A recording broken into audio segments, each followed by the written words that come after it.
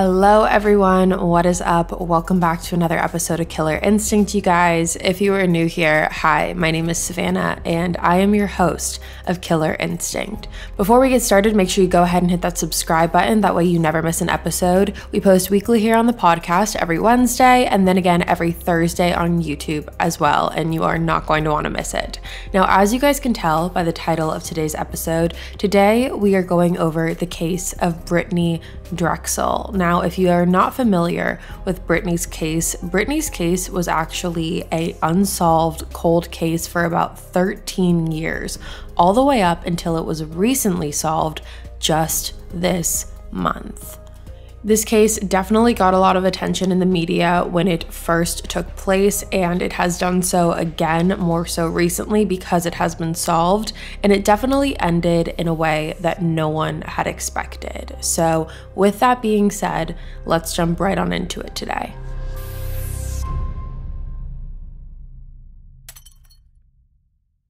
Brittanee Drexel was born on October 7th, 1991 in Rochester, New York to her mother Dawn and her father John. Now, Brittanee was born when her parents were very young. They were in their teenage years, so they didn't stay together very long. And when Brittanee was very young, her mother Dawn ended up marrying a man named Chad Drexel, and then Chad ended up adopting Brittanee, which is why she then got the name Brittanee Drexel.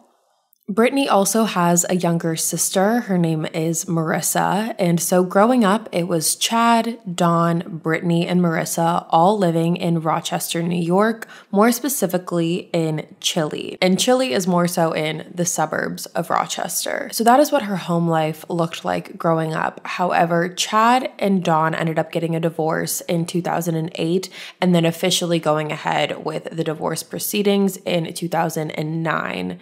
So Chad ended up moving out of the house. However, Brittanee and Marissa still stayed and lived with their mother. And Brittanee was in her teenage years when this divorce happened, and it definitely took a toll on her, as it does for many children who have to go through that as well. But regardless of all of that, Brittanee still did maintain very close contact with Chad even after the divorce. Now, Brittanee was described as a young girl who was absolutely full of life. She excelled in sports and in school, and she particularly loved soccer. She was small in stature, however, she was able to run lightning speed on the soccer field. So Brittanee was actually born with a rare eye condition, and this condition is called persistent hyperlastic primary vitreous, and it was in her right eye, and the condition caused her to have multiple surgeries, and the result of the surgeries was she ended up being blind in her right eye. So her left eye had full vision, however her right did not, and because of this, Brittanee would often wear colored contacts or just contacts in general to try and make her eyes look as quote-unquote normal as possible. And because of that, that really led her into her love for cosmetology. Brittanee really loved beauty and cosmetology, and she actually wanted to be a cosmetologist and a model when she got older. So soccer and cosmetology were her thing. Those were her two passions. And at the time of her death, Brittanee was 17 years old, and she was a junior in high school at Gates Chile High School. And similar for a lot of people, junior year was very, very tough on Brittanee. If you've ever gone through junior year of high school, you know that it is very difficult. There's a lot of stress, there's a lot of pressure. Those types of grades matter the most for colleges a lot of the times. And so not only was she stressed out academically, however, her home life was also stressful as well, with Dawn and Chad going through their divorce. But luckily for Brittanee, spring break was coming up, and she figured that this would be the perfect time for her to let loose and have fun and kind of forget about all of the stress that was going on back in her home life and at school. So Brittanee did have a boyfriend at this time. His name is John Greco, and the initial plan was for Brittanee, John, as well as some of their other friends to all go to Myrtle Beach together. Now, if you don't know, Myrtle Beach is in South Carolina, and it is a very, very popular little beach town with bars and restaurants, and it's a big spot for partying. It's great for families. It really has it all. The idea of going to Myrtle Beach seemed like the perfect opportunity for Brittanee. She thought it would be great. She could go out with her friends and party and go to these bars and meet new people. And so Brittanee ended up asking her mom, Dawn, if she could go to Myrtle Beach. However, her mother was very much against it. Dawn did not like the idea of Brittanee going to Myrtle Beach for several reasons. The first being that Dawn was not familiar with any of the friends that Brittanee said that she was going with other than her boyfriend, John. A second part was that there was going to be no adult supervision. And while that seemed like probably the biggest peak of it all for Brittanee, that definitely left Dawn very worried. And overall, Dawn just had a mother's instinct feeling that something bad was going to happen on this trip. Not necessarily to Brittanee, but she just had a feeling that something was going to go wrong. There was nothing good that could have came out of a bunch of 17-year-olds going down to Myrtle Beach with no supervision. So Dawn tells Brittanee that she is not allowed to go to Myrtle Beach, and this caused a very big rift between Brittanee and Dawn. It was very much a teenage daughter and mother type of argument. It lasted for several days, and for Brittanee, she decided that she was going to go to Myrtle Beach with her mother's approval or without it. This is definitely when her rebellious side came out, and she did what a lot of teenagers have done, and that is lie to their parents. So this is when Brittanee decides that she is going to come up with a new plan. And this new plan is going to be that she is going to tell Dawn, her mother, that she is going to a totally different spring break vacation. She tells Dawn that instead of going to Myrtle Beach, that her and her friend were going to go to her friend's lake house in Lake Ontario. Now, when Dawn heard this, she felt a lot more comfortable. She felt like she knew who this friend was, there was going to be adults there, and she just felt overall that this was the safer option. So she gave Brittanee the green light to go to Lake Ontario. However, what Dawn didn't know is that the Lake Ontario plan never existed. Brittanee had derived this plan up herself in order to get her mom off of her back, essentially, and she was still sticking to her original plan of going to Myrtle Beach with her friends. So on April 22nd of 2009, the plan was set off. Dawn thought that Brittanee was leaving for Lake Ontario, when in reality, Brittanee was packing up her car and beginning her drive down with her friends to Myrtle Beach. Now, this drive took about 3 days, so they didn't end up getting to Myrtle Beach until April 25th, and that is when Brittanee and her friends checked in to the Bar Harbor Hotel where they were staying. Now, Brittanee's boyfriend, John, didn't end up going on this trip. It was just Brittanee and her friends. John ended up staying back in Rochester and spending spring break with his family. He had some conflicting plans and he just couldn't go. So when Brittanee checks in, she decides to give her mother a call. So she calls Dawn and tells Dawn that she's at the beach, which essentially Brittanee wasn't really lying. However, Dawn figured that she was talking about a beach that was near Lake Ontario and not actually Myrtle Beach. So again, Dawn's still under the impression that Brittanee is at Lake Ontario. So now that Brittanee had officially gotten this phone call with Dawn out of the way, she was ready to get her vacation started because, quite frankly, for Brittanee, the 3 days of that drive leading up to getting to Myrtle Beach were miserable for her. Now, it's not quite clear how close she was to the friends that she went to Myrtle Beach with, or how much she knew about them, or if she was aware of any of this, but Brittanee realized very quickly that the friends that she went to Myrtle Beach with were really heavy into the drug scene, and that was just not what Brittanee was interested in. And so because of that, she was just miserable. She wasn't having a good time, and she was texting John throughout those 3 days leading up to getting to Myrtle Beach about how unhappy she was and about how she wanted the trip to be over already before it had really even started. And so because of that, on the first night that Brittanee got there at around 8 p.m., she decided to separate from her friends The reason for this was because Brittanee had made plans to see another friend of hers that coincidentally was also in Myrtle Beach. This friend was named Peter, and she knew Peter from Rochester, and John was familiar with Peter as well. However, it was definitely more of Brittanee's good friend. So Peter was staying at the Blue Water Resort, and the Blue Water Resort was about 1.5 miles away from Brittanee's hotel, and Brittanee was planning to walk there and then walk back. It was a 31-minute walk along the main strip, which is Ocean Boulevard. Peter was staying at Blue Water with some of his friends, and Brittanee was excited to hang out with them for a little bit and just kind of escape the friend group that she had gone there with. Now, the idea of walking alone at night really didn't scare Brittanee very much. She figured that this was a very populated area, and Brittanee was very trusting, you can say. An example of her being so trusting is that earlier that day, she had been walking along the boardwalk and was walking back to her hotel, and she was alone. And during this walk, she was being catcalled by many different men, and she actually had approached a random stranger, some random man, and asked this man if he would walk her back to her hotel room because she was uncomfortable with being catcalled.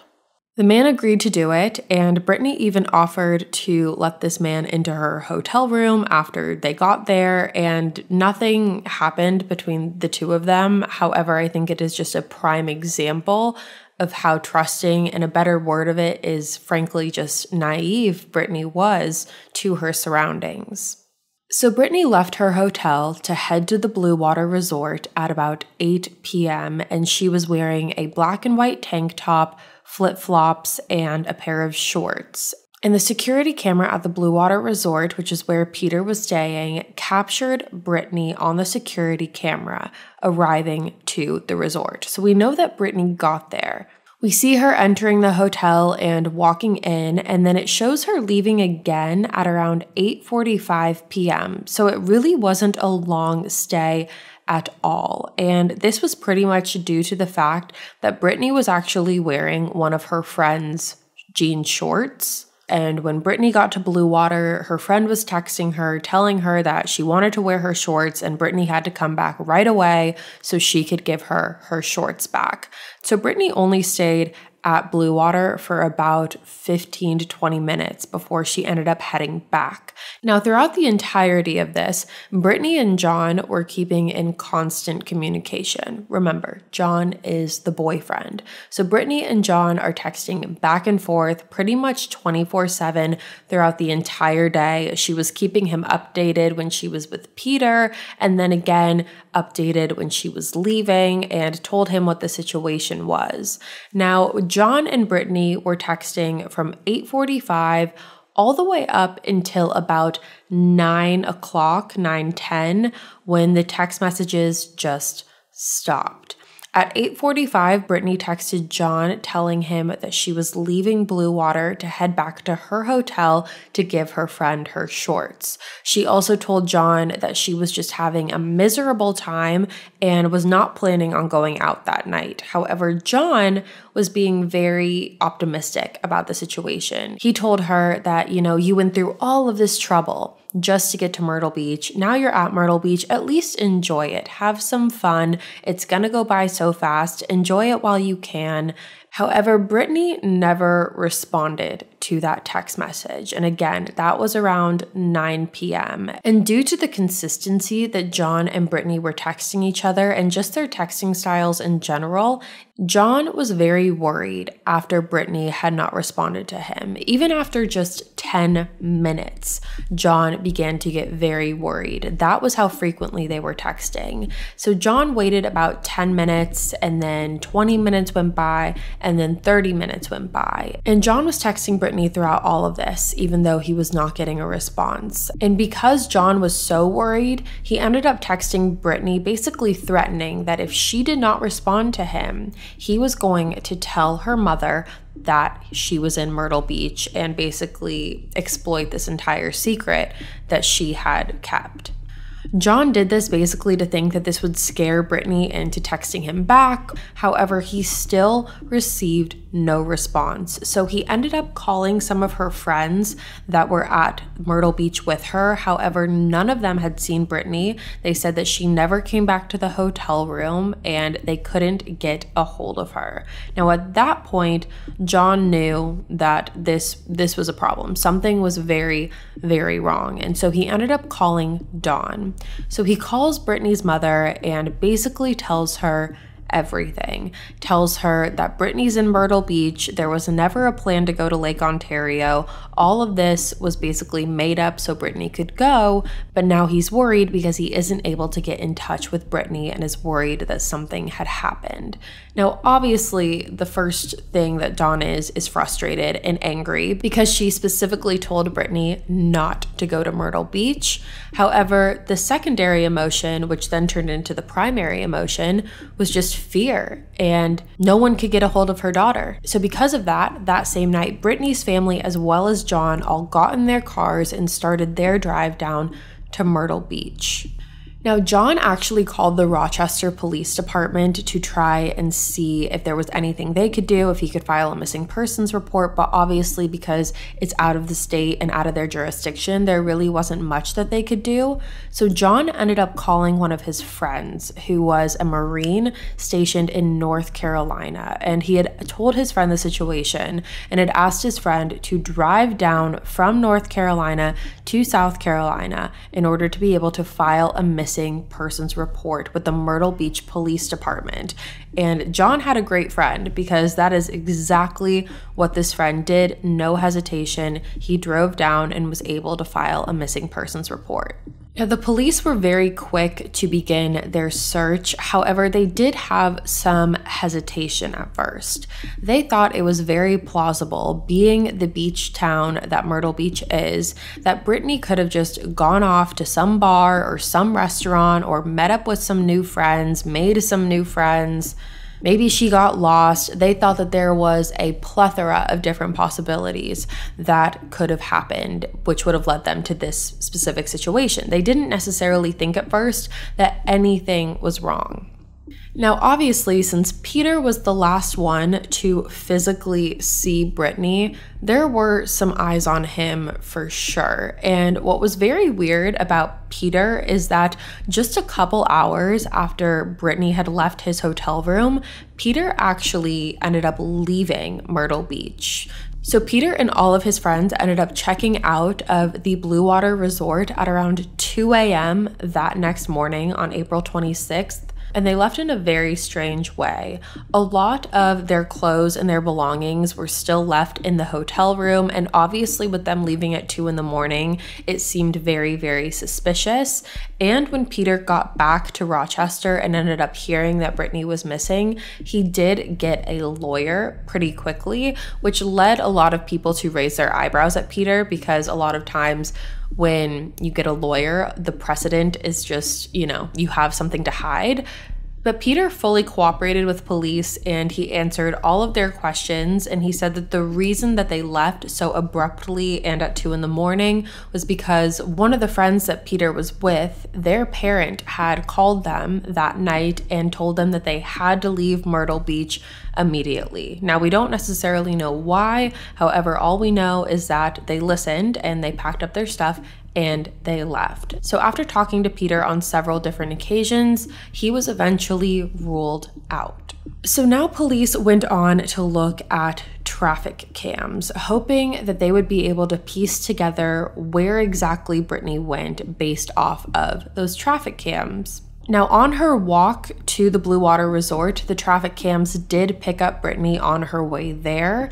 So police decided to map out where the traffic cams would have picked her up on the way back. Now, from where the Blue Water Resort is to the first traffic cam that would have picked Brittanee up, it was about 15 minutes, so about halfway of her walk. So police went to that footage and looked through all of it. However, when they went back and checked, they could not find Brittanee on that footage anywhere. And that told police that Brittanee's route to go back to her hotel was different than how it was to get there. However, we don't know why that was. So police then decided to look into Brittanee's phone records, and this is when they started to realize that something could be wrong. At 9:27 p.m., so just a little over 30 minutes after John had last heard from Brittanee, Brittanee's phone pinged 6.8 miles south of Myrtle Beach and was in Surfside Beach, which is about a 16-minute drive south from the Blue Water Resort.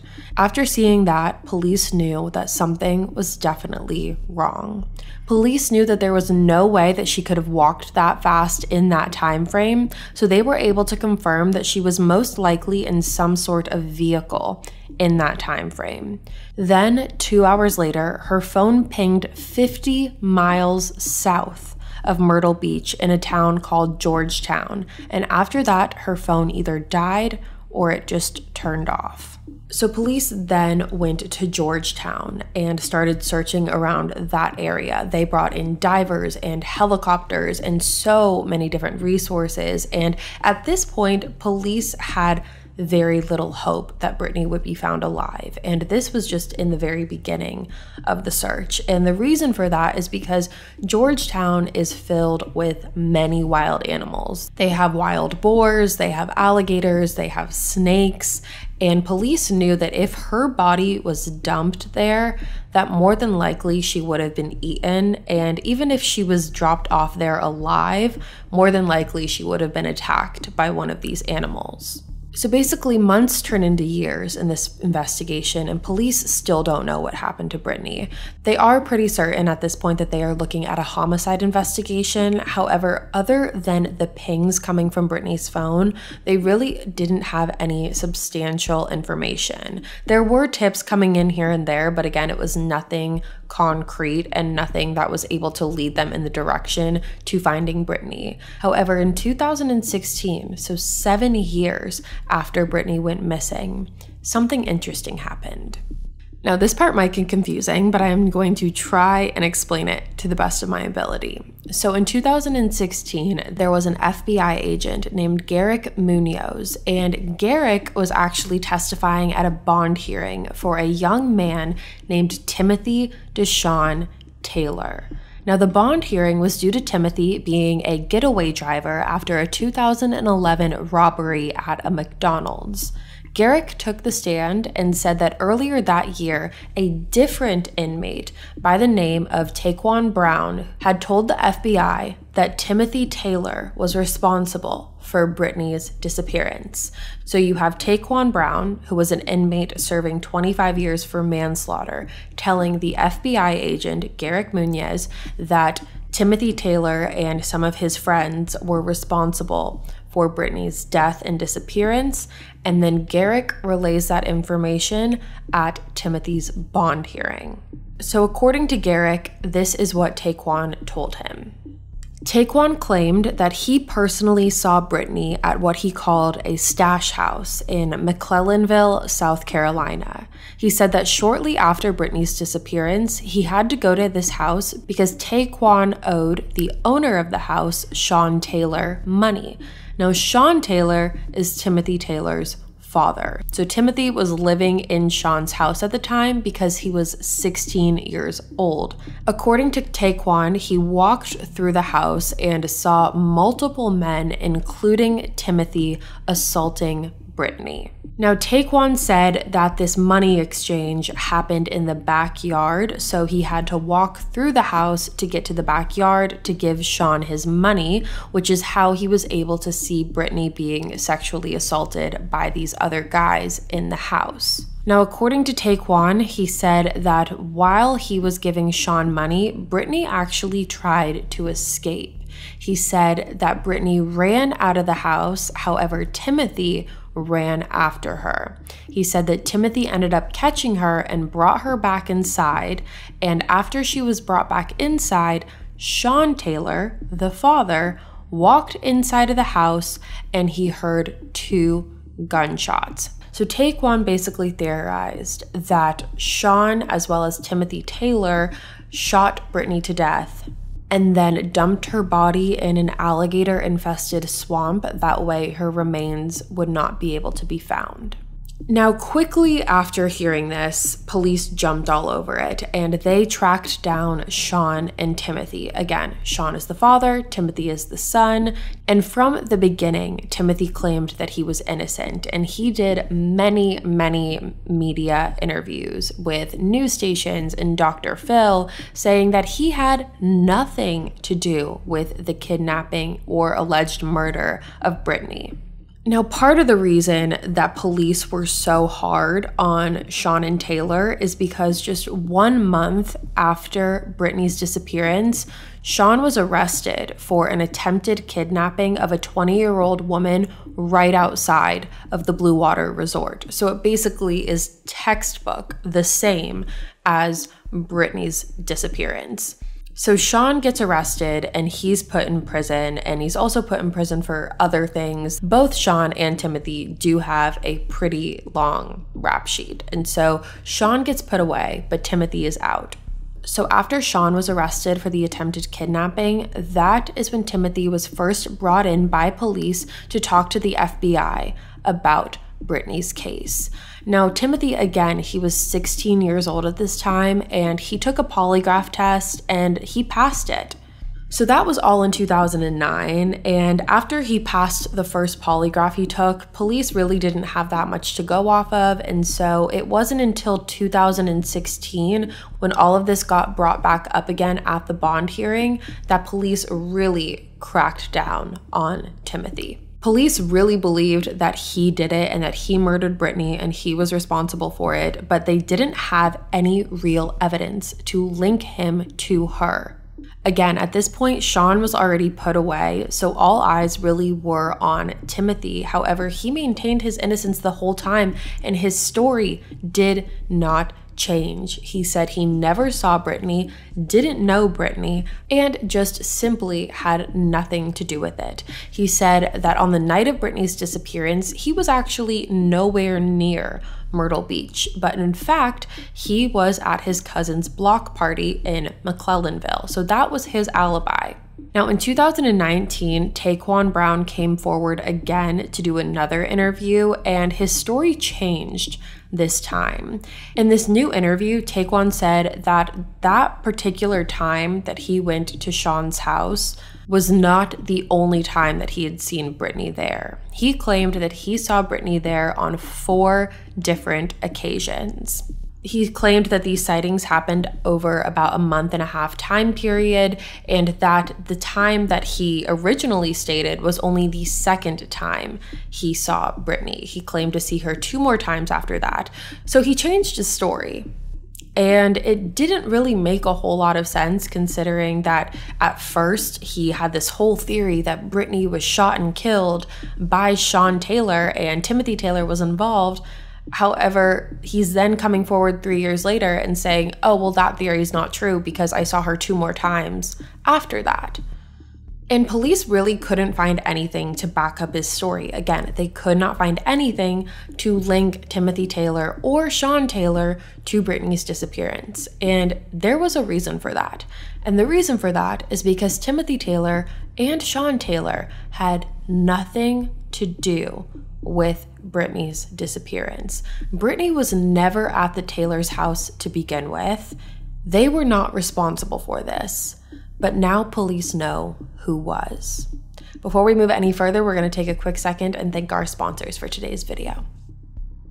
If you guys have followed me back in my lifestyle video days, you would know that I tried Good American jeans on for a video like years ago. And ever since, I have been obsessed. They are my favorite jean brand. I've seriously never had jeans hug my body like this, and the fabric feels so luxurious, and there is never a gap in the waistband. It's easy to see that this denim was designed to celebrate women's bodies, and Good American offers a size range of, get this, 00 all the way to 32. too. I love Good American because they are all about inclusivity and body positivity, and what makes it even better is that the brand is female founded. So if you want to try the jeans that will make you feel confident about your body and give you your best butt ever, go to goodamerican.com/killer and use code KILLER at checkout for $50 off your first pair. Again, that's code KILLER for $50 off your first pair at goodamerican.com/killer.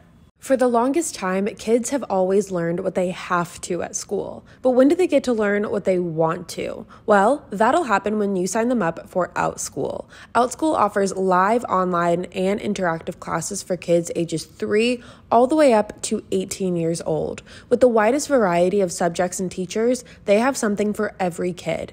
Classes explore every interest you can think of and some you even can't, like karate, video game design, and how to become a YouTuber. You can choose the class size, instructor, teaching method, and group setting, giving your kid the learning experience that works best for them. Now, I do not have any children. However, I have suggested OutSchool to all of my mom friends, my sisters who have kids, and all of the moms who have tried it with their children rave about OutSchool.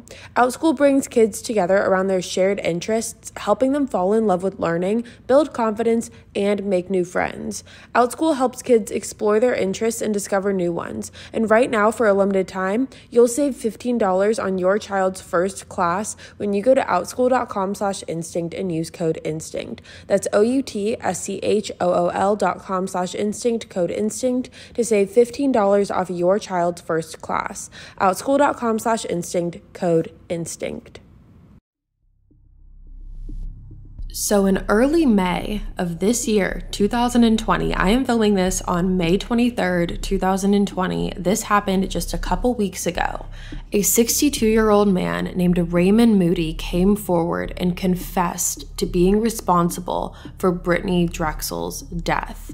Now, we don't know too much about how this all went down, but what we do know is that this all started when he turned himself in to the Georgetown County Sheriff's Office for an obstruction of justice charge. So that was the initial arrest, and then Brittanee's confession came afterwards.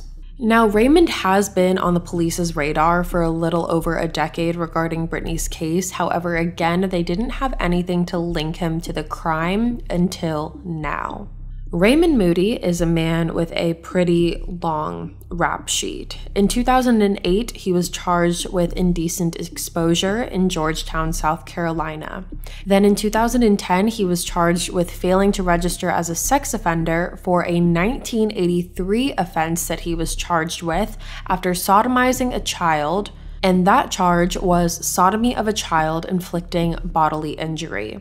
He was sentenced to 40 years for this. However, he ended up getting out in 2004, so he only served half of his sentence. He was only on parole supervision for 3 years following his release, and he was discharged from all parole supervision in 2007. And what we do know about Raymond is that 1 year before Brittanee's disappearance, him and his long-term boyfriend had supposedly broken up, and after that, he returned to a life of partying. Now, surprisingly enough, Raymond had actually had a girlfriend throughout the past 15 years. And remember, Brittanee's death was 13 years ago, so he was still in a relationship when Raymond murdered Brittanee. During his confession, Raymond had told police where the remains were, and the FBI searched for days. However, on May 11th, human remains were located. They were found buried in the woods right off of a gated driveway outside of Georgetown, and the remains were found 2.5 miles away from a motel where Raymond was living at the time of the murder. The remains were dug 4 feet into the ground, and through DNA records, they were able to positively identify them as belonging to Brittanee Drexel. Now, we really don't know too many details. However, what we do know is that it is believed that Brittanee was sexually assaulted and then strangled before she was buried. Raymond Moody has now been charged with murder, kidnapping, and first-degree criminal sexual assault, and he is eligible for the death penalty. Now, it has been said that Raymond and Brittanee had no prior connection. He was 49 years old at the time of Brittanee's death, and it definitely was an opportunistic killing. Investigators believed that Raymond more than likely offered Brittanee a ride home, and she accepted it because she was just trusting. She believed in the good in the world, and she didn't think that anything bad would happen. Now, that is the case of Brittanee Drexel, and now that this case has been solved, it is just crazy and upsetting and horrible to see all that Timothy Taylor has gone through, because for years his name has been smeared for being the one that murdered Brittanee, even when his story didn't change and even when he was so adamant about his innocence, and not saying that he or Sean Taylor is a saint whatsoever, because they certainly have both done their own bad in the world. However, they were not responsible for this, and police just kept looking, and it was as if police just kind of wanted it to be them, so they just kept digging and kept digging and kept trying to figure it out, when ultimately it was Raymond the whole time. It's also very upsetting to see that Taquan Brown had made up the story about seeing Brittanee at the Taylor home, because it led police on such a wild goose chase to try and put two and two together. And you can't really blame police at first for looking into Timothy and Sean, considering the statement that was given by Taquan. However, it really led, again, police on this wild goose chase and led them away from actually solving Brittanee's case, and it took time and resources away that could have been used to potentially solve Brittanee's case much sooner. Now, Timothy has not publicly made a statement, and we are not sure if he will. However, we will be on the lookout for that. But that, you guys, is the case of Brittanee Drexel. All right, you guys, I hope you enjoyed today's case. With that being said, that is all for me today. Thank you so much for tuning in to another episode of Killer Instinct. If you are new here, hi, my name is Savannah, and I'm the host of Killer Instinct. Make sure you go ahead and hit that subscribe button. That way you never miss an episode. We post weekly here on the podcast every Wednesday, and then again every Thursday on YouTube as well, and you are not going to want to miss it. I will be back next week with a brand new case for you guys, and until then, stay safe. Bye, guys.